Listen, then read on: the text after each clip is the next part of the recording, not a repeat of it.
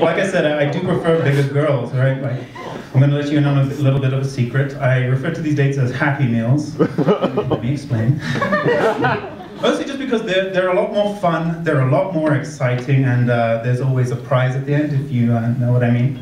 And like, that's the honest truth. It's like, I'll just be real with you.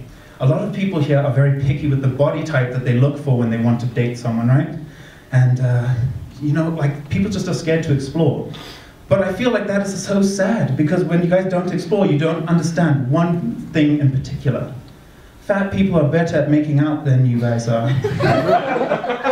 I know you guys don't believe me, but let's look at the facts. The fact is, anything with a higher fat content tastes better. Once you taste this fatty snack, there is no going back. My body may not be well exercised, but you can bet my lips are, okay?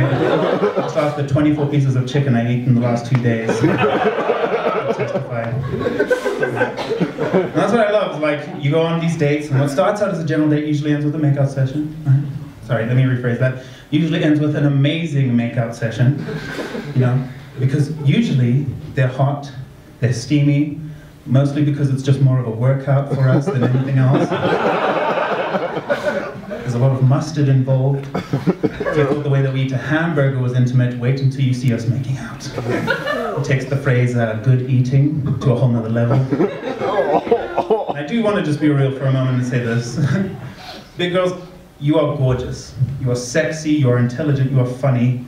Your toe hygiene is amazing. It's truly why I believe in heaven, really. So if you're as sick and tired as I am about lying, about loving, hiking, and playing sports, then hit this Happy Meal up on Tinder.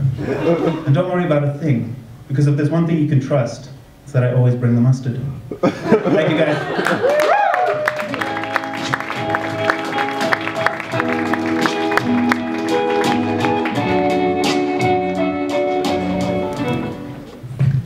I'm never eating a Happy Meal.